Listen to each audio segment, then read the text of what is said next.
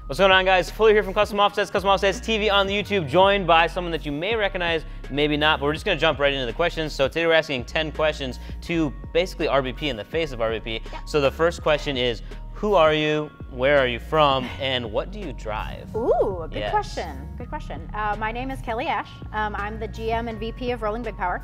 And I actually live in Ohio, but we are based in Southern California, and so I just travel a whole bunch. Yeah. And I have a whole bunch of vehicles. I have a lot. My 17 Super Duty, the gray and green one that we made, that is mine. I have a 2013 Mustang prototype, Roush prototype. I have, my husband has a Corvette, and I have a bike and a whole bunch of other ones. So a little bit of involved in just about everything out there. Anything with a motor, I'm all about. That's awesome. Yeah. So RBP is basically this like powerhouse of trucks. You did a ton of stuff for the entire truck market. Yes. So how did you get involved with trucks, or what piqued your interest in joining RBP? Sure. You know, I'm one of those weird ones. I was my dad's last holdout for a boy. I'm the youngest of 4 sisters. So I got tools and guns, and we tore apart motors instead of Barbies. So I got into it really early. And you know, when we were looking at, I worked for Pilot, and we were looking at acquiring RBP in 2015.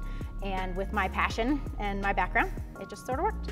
Cool. Yeah. And I guess some people probably won't know what Pilot is. Do you want to just touch on that a little bit? Yeah. Pilot Automotive is our basically holding company. We own a bunch of different brands, and RBP is one of them.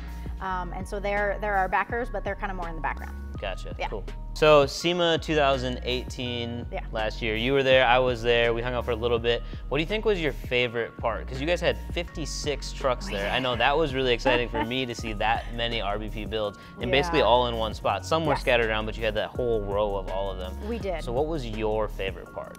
You know, my favorite part was honestly probably the shoot beforehand and working with our builders, because we're a team, we're a family. And so doing the shoot beforehand, getting to interact with them, a lot of you know, spouses came, and it was a really, really fun time before the hecticness of SEMA got in the way. Absolutely. Yeah, you guys had like almost like a tailgate party kind of thing going on. Yeah, it was fun. Awesome. So for our 4th question then, what do you think is the next big step for RBP? What's the next big thing happening that maybe people won't know about, or it's not quite released yet? What kind of insider information do we have on what the next step is? Okay. We are launching our RBP Stealth Power Boards here in 10 to 14 days. So that is a huge launch for us this year. You know, we unveiled them at SEMA last year, and now we are shipping officially coming soon. And so that is a huge launch we're excited about, and basically the first 2 production runs have actually already sold out. Wow. So we're excited about it. And you know, we'll talk with you guys a little bit more about the features and benefits of the power boards, but we're really excited about that launch. Yeah, I'm sure as soon as they get out and get shipping, we'll probably get a set here, and then we'll do some videos on those and bring them to you guys. I want you to use and abuse them. We definitely can do that. So out of all the RBP builds that you guys partner with, do you have a favorite? Oh no, I can't tell you that. There's a lot of them, but is there one that stands out in the crowd? Oh gosh. My 17 Super Duty is obviously my favorite. Yeah. But I also had my quad in it, and we painted and wrapped it to match. Awesome. So that was super fun. And I can't choose a favorite. My builders will have my head.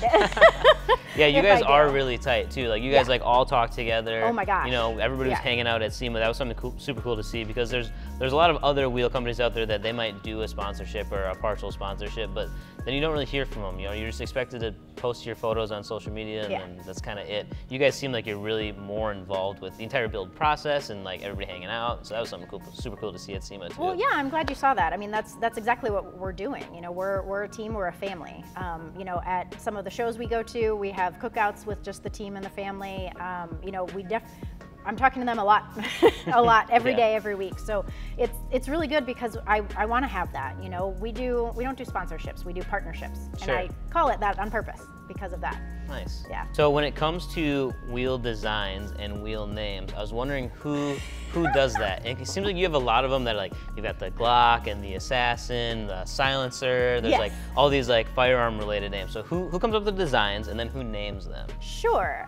So the Glock, the Assassin, the HK5, all of those, you know, kind of gun-related names, those were from our previous owner. So we inherited those. We, you know, are getting a little bit away from the gun names as far as our wheels go, just because, you know, one of our core competencies and goals as an organization is no violence, right? Sure. And so we're no violence, but we're not getting away from obviously gun advocacy. So those names we inherited. The ones that we currently name, I name, and we actually have a team that comes up with the designs, and we have a few drinks and listen to rock music, and the names come. Nice. Yeah. We did that when we made our own Wheel Shine products. It was like, we basically all sat down and we're like, all right, let's just like say everything you can think of and we'll add it to the big pile and then pick the best ones from there. So. Exactly. Nice. Okay, 7th question. This one's really important. And I don't know if you'll be able to answer it. Chocolate chip, macadamia nut, or oatmeal raisin? Cookie flavors. Chocolate chip. Chocolate chip. 100%. That's such a basic flavor, though. I expected more. No.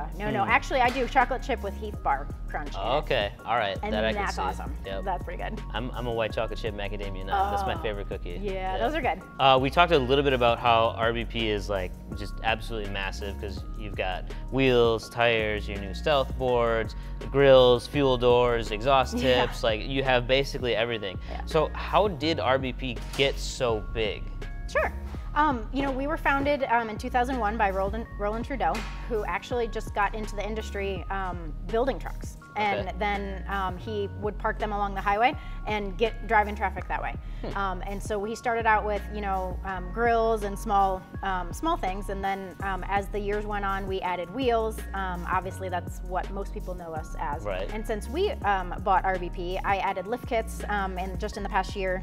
And then tires as well. So it's really just grown into, okay, you know, every other brand has one thing they're good at, right? Right. You know, you have wheels, you have a grill company, you have a lift kit company, but we're really the only one who does all of that. Yeah. And we do it well.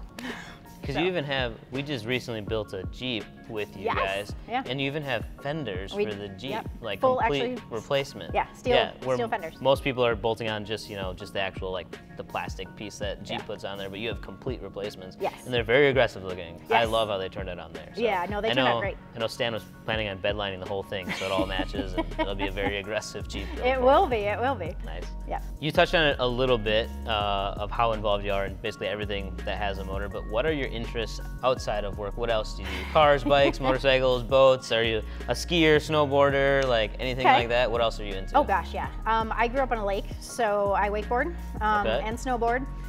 We have quads, we have sleds. We actually chase the snow in the winter because, you know, the snow is everywhere. I can't believe that. Being from, well, RBP being from SoCal, I can't believe you enjoy the snow. Oh my gosh, I love the snow. We should have been up here when it was -60 last week. That was cold. That was fun. It was 20 outside and I had my shorts on because I was like, oh, it's heat wave. Right? So everything with a motor. Anything power sports related.